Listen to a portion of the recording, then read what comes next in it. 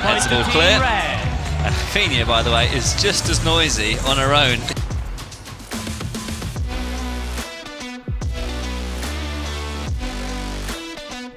It's a good light out there, I can tell you that for sure.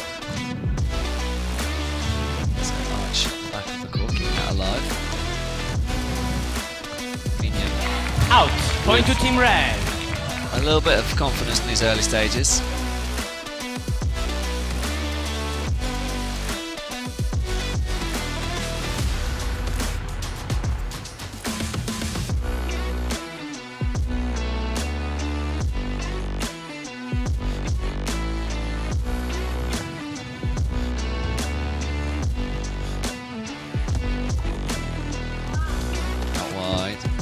Drop short.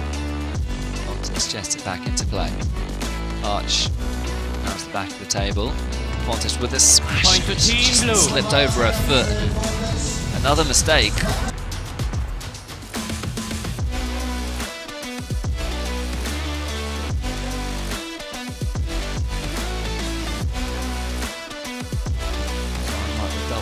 Oh, brilliant. Team Red. That's better from Athenia. So Athenia out wide now. Struggling to really impose herself on this match. Arch with the smash and triple set point.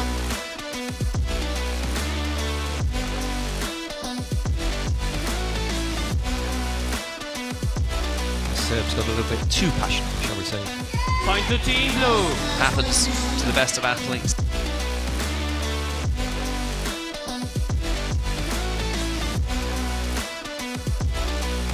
Yeah, it was a good challenge by Arch, so played back in. Are we going to see a little bit of a run here from Athenia? She seems to have found her feet a little bit out wide there, and once again, big screen, she's pumped herself up.